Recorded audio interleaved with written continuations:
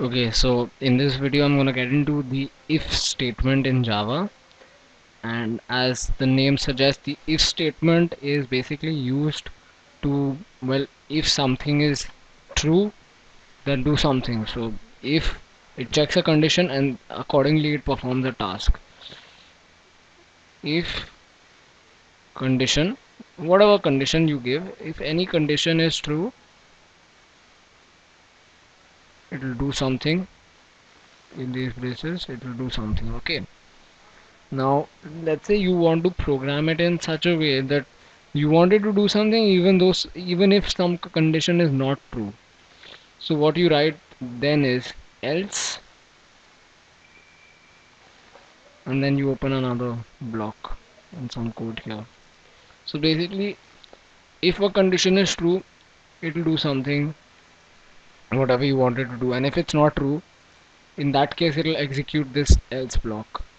Okay, so let's look at a example. Let's say you have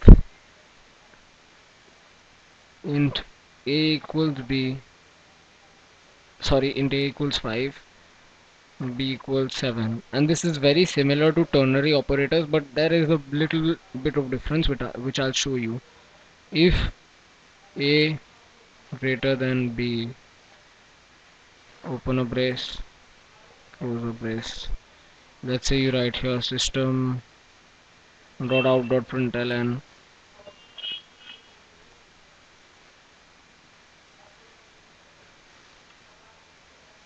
a, and let's say you want to check if a is not greater than b, else you write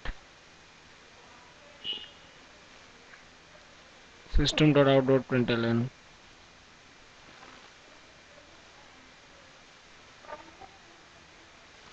and here you can write b. It can be whatever you want, honestly.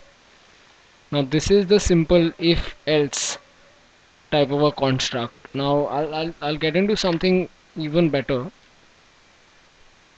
At least I feel it's better. I mean, it's a better way to program, honestly speaking. That's what I feel. I don't know if you will agree with me, but it's the same thing. Let's say if some condition here, let's say we write a greater than b, you do something here. Now let's say you want to check else, you want to check something else, you write else if a greater than, let's say, c, and you give something here. Maybe then you write else if a equal to b, whatever it is that you want, so it doesn't become monotonous, and you can, well, keep on constructing your if in this manner. So it's like multiple sort of a branching situation. So in the next video I'll get into programs with if else if and ternary operators. I know I've been like not programming much, I don't know why, but I will get into programs in the next video. So I guess you should get your BlueJ ready. So I think that's all for this video. I know it's quite a short video, not much to explain. So I hope it helped you guys. That's all.